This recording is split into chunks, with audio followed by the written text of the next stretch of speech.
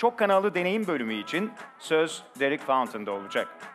Derrick Fountain, dünyanın dört bir yanında yüzlerce dijital ürünü piyasaya sürdü. Uluslararası ürün lideri olarak birçok startup'a fikirlerini gerçekleştirmesinde yardımda bulundu. Şu anda TRT'nin dijital ürünler bölüm başkanı olarak görev yapan Fountain, yerli ve yabancı televizyon kanallarını ve markaları var olan dijital platformlarda ölçeklendirmekle görevli ekibi yöneten isim.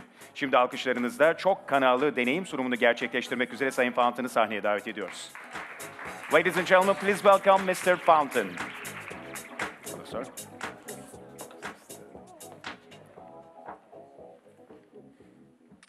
Hello. As they mentioned, my name is Derrick Fountain, and I lead the digital products team at TRT. Initially, I joined TRT World, but now my team is responsible for the entire TRT network of brands and channels. So today, my topic is the multi-channel experience. And by channel, I'm referring to digital channels, not necessarily TV channels. And I'll share some of the lessons and some of the learnings that we've had at TRT and launching, in particular, TRT World as a multi-channel experience. So today's agenda is going to be broken into three parts. In the first part, we'll just get a brief understanding of what a multi-channel experience means. The second part, I'll give 4 tips on executing a multi-channel strategy. And then the last part, I'll give an example or a case study of the TRT World Daily News Brief and how we use the multi-channel strategy to drive reach, retention, and engagement for that particular product. Understanding the multi-channel experience. So at TRT, we use a multi-channel strategy to reach connected consumers across a wide range of devices, whether it's mobile apps, smart TVs, smart speakers, and all the emerging devices that are in a consumer's life. And so when you think about a multi-channel strategy, essentially what you're talking about is a multi-channel consumer, the connected consumer. And so with our strategy, we're looking at what channels are available in the home. And so when people are in their homes consuming content over a relatively strong Wi-Fi connection, what are the channels that are available there? And then we look at the office. When someone's, in particular, on desktop or laptop computers in the office, what are the channels that are available there for consumption of media? And then thirdly, looking at out of home, when someone is driving in the car or when they're jogging and when they're running, what channels can we leverage to be able to reach consumers on the devices that they're using when they're out of home? And so when you start to look at these different contexts, it can be a bit overwhelming and you can get excited about all the places you can go with your content. But for us, when you start to think about a multi-channel strategy or multi-channel experience, it first has to map to strategy. And for us, we care about 3 key metrics. That's reach, retention, and engagement. And so it's easy to look at all of the channels that are available in the home, in the office, and out of home, but it still has to go through a filter and map to a strategy that has certain metrics that you're going to use to measure the success of those channels. And so when we started to launch TRT World, we were looking at all the channels that we had available, running through this filter, and then decided on a set of core channels or core platforms that would lay the foundation upon which we were going to actually scale and build the digital presence for this new channel. And we applied the same strategy for additional channels. And so first, we said basically our core platforms that are available as channels, we definitely need to have mobile apps, we need to have a website, and then we need to have the technology that's going to enable us to scale, and that's an API and our content management system. All of these things were built and developed in-house by the digital products team. And so once we set this foundation of core platforms upon which to scale and build this multi-channel experience, we next looked out and said, video consumption on mobile devices and in general is skyrocketing. And so video has to be the next wave of our strategy. And so we looked at video platforms and video channels. So we launched on Apple TV, Amazon Fire TV, Android TV. And so still looking at the multi-channel connected consumer, how do we get into people's homes? And through these smart speakers and these video-based channels, we were able to achieve that. And then looking further out, what's the next level of channels that are available for us as a media company? And so we looked at social and messaging platforms. And so looking at Instagram stories and Twitter and Twitter moments. And so all these things, all these additional channels were available to us. And so we created workflows and processes to be able to produce and publish content to those platforms. And then the last one is more where the R&D sort of sits, where it's emerging and distributed media. And so this is looking at Apple News. It's looking at smart speakers like Amazon Echo and Google Home. And so when you start to look at all of these channels that are available to us, again, it can be a bit overwhelming, but still it has to map to a strategy. And so all of these things start with the base of the channels that are available to us, which ones are going to drive reach, retention, and engagement. And so I'll give a few tips for how to execute in a multi-channel strategy. When you have all of these options that are available, how do you make a decision? How do you decide where to go with your brand and with your product or service?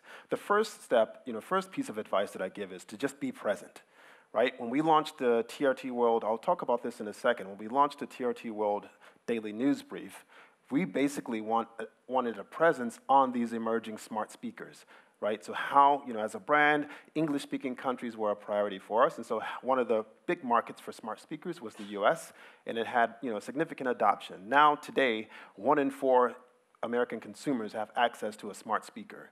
So we wanted to be there. So what we did initially was we just took our television news summary, cut that, and put that on a smart speaker. That gave us a basic presence. Wasn't a great experience, but it gave us a basic presence, right? So play with a lot of different channels, get a basic presence out there just to explore. One caveat or one downside to having a basic presence on a lot of different channels is something called channel fragmentation happens. Channel fragmentation is when you have a lot of different channels that don't necessarily talk to each other. So over time, a multi-channel strategy can become omni-channel when your channels become more integrated and you can actually leverage data between them. And so what you see here is basically at the top in the green section is a multi-channel strategy or multi-channel approach. At the bottom in blue is omni-channel, right? In the middle is channel fragmentation. And so launching a lot of different products on a wide range of devices and they don't talk to each other, that creates fragmentation. But you can leverage technology to tie those experiences together, and gradually over time, technology allows multi-channel to become omni-channel, and that fragmentation starts to decrease, where your smart speaker app understands the consumer that's also using your website and understands the consumer that's also engaging with your native mobile apps. And so that fragmentation decreases over time with the help of technologies. Again, this is still part of, initially you want a basic presence, but you still want a strategy that can migrate your, let's say, multi-channel siloed experiences into an omni-channel experience where those experiences are integrated and interconnected. The next tip that I would give is to be personal. And personal is in two parts, right? So one is the more that you know about the consumer and the consumption that's happening across these channels, the more that you can personalize those experiences and make them more relevant. Personal is also being native to those platforms, creating native experiences. I mentioned earlier that with our daily news brief, we created a version of we took our television content and put it on a smart speaker. That wasn't a native experience. That was television on a speaker. So what we did, we took a step back and actually started to produce native content for the smart speakers. So we have our same editorial teams writing original news summaries, a 2-minute summary each day, and producing that, packaging that up, and then sending that out to smart speaker devices. And that was a native experience made for those devices. So it's personal and it's native. The next tip that I would give is to be smart, right? Leverage analytics and data to really understand what's happening across these devices. When you look at smart speakers like Amazon Echo, it's one of the most attractive in terms of being able to really understand what consumers want from the product or the service because they're speaking with their words. It's a voice interface. The only interface they have is the sound of their voice. So we learned a lot from the errors that the app was generating.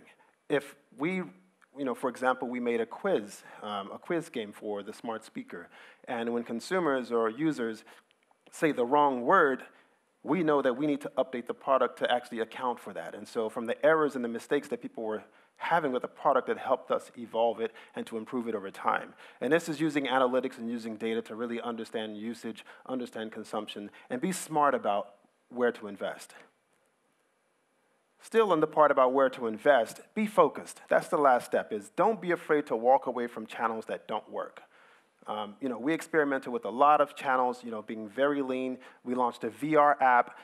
We had a lot of other things that we experimented with. We had a voice adventure game on Echo, but only one of those 3 voice apps actually took off and had a sizable impact, right? And so don't be afraid to walk away from channels. So one is be smart, learn from the data, but then act on that data and walk away from the channels that are not performing or meeting those KPIs of reach, retention, engagement. So the last part of my talk, I know I'm going pretty fast, but I'll speak a bit more about the daily news brief and the lessons that we had there. So the daily news brief has started off as an app for Amazon Echo. And this is, again, looking at those different contexts that I spoke about at the beginning. How do you reach consumers in the connected home? How do you reach them in the office? And then how do you reach them when they're on the go? Initially, we were looking at the connected home. How can we get into people's homes in the countries that we want to serve? And so coming up with an audio summary of the most important news stories of the day was an idea and a product that we actually came up with and launched. And it's live now. And so the daily news brief is by TRT World. So it's a 2-minute summary of the most important stories happening today. And that content, like I say, it's written by our editorial teams. It's edited by the teams, voice narrated by different people on the teams, the same people that write the stories for the website. They're also voice narrating this in rotation every day. Right? And it's a very successful product. And so initially we said, let's launch this for Amazon Echo. And then now it's available as a widget on our website. It's also available as Twitter cards. And so our social team take the same daily news brief, repackaged and reversioned that, and use that on Twitter every day. They push that out. And then also inside of our mobile apps, I think the new TRT World app launched last week. It also has a native audio player inside of it that has the daily news brief. And so this product that initially started out for the smart speaker, now we've actually scaled that across a wide range of platforms and devices, even social messaging apps. Right? And so this is a Telegram. And so in Telegram, we also push out a daily news brief as a text version. So similar to the approach that I mentioned earlier, how do you decide on where to start? So the daily news brief, when we started to conceive it, initially it was something that was for Amazon Echo. And we felt as a core platform, we also needed to be on iTunes. So we took that same audio daily news brief and repackaged it as a podcast. And so it's been featured even in the podcast store in Turkey as well. It's been featured here. And so we took that and repackaged that. We said the core platforms we want to be on are Amazon Echo, we want to be on SoundCloud, and we want to be on iTunes. Also, we were in talks with Erçelek because they were in the process of launching their smart speaker, Assista. And so we're also available on Assista locally here in the Turkish market.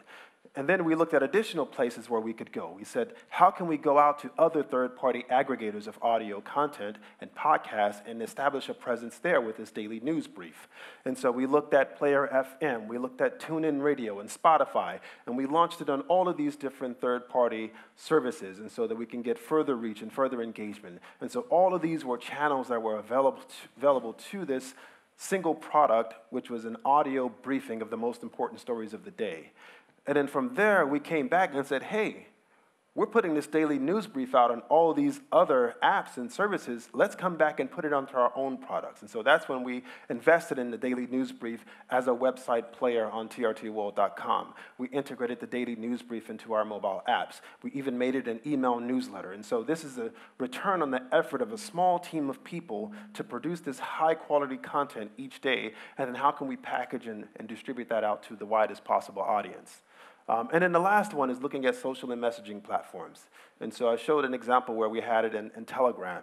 And so we're looking at the daily news brief being pushed out across a wide range of services, whether it's Instagram as animated videos or Telegram as a text that you can just read and catch up on the most important stories of the day. And so that's how we went about deploying a multi-channel strategy for TRT World, and particularly the daily news brief and our approach that we take, that we, like I say, the big advice that I would give is just try to be present on a lot of platforms, but then don't end there. Try to integrate them back together and be smart. Use the data to help inform decisions and when to walk away from certain platforms. And then that would help you be able to scale and deploy a multi-channel strategy for your brands or your services. Thank you so much for your time.